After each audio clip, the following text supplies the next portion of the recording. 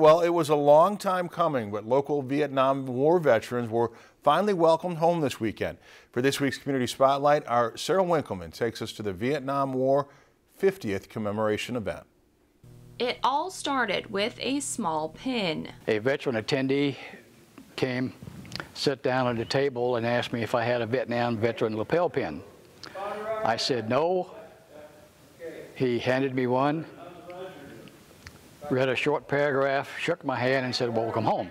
That experience led Jimmy White to host a Vietnam War 50th commemoration event in Wadena and finally welcome home local veterans. The nation called upon them.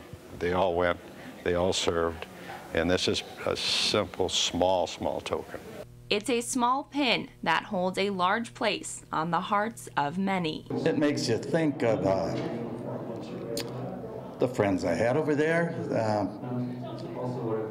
Some that didn't come home. Most of us did, but you reminisce. It makes me think of a long time ago. During a special time of honoring those who served during November 1955 through October of 1975. You know, it's something long overdue.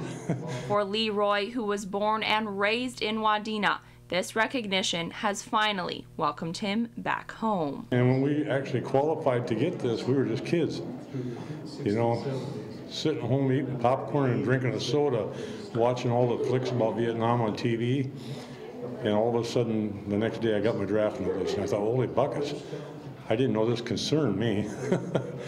Yeah, and 5.5 months later, I got dropped off in the middle of the night in a place I didn't know where I was at. But now he is happy to be in Wadena with family by his side. It's a pretty great moment actually, because you get to see us all kind of honor them. You know, they never got the true honor, and it's awesome to see all these guys that made the ultimate sacrifice, and they're people we look up to, especially him.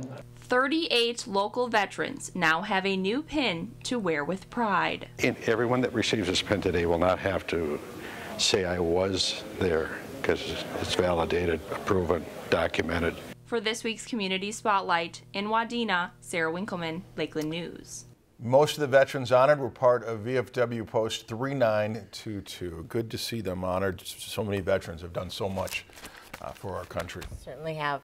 If you enjoyed this segment of Lakeland News, please consider making a tax-deductible contribution to Lakeland PBS.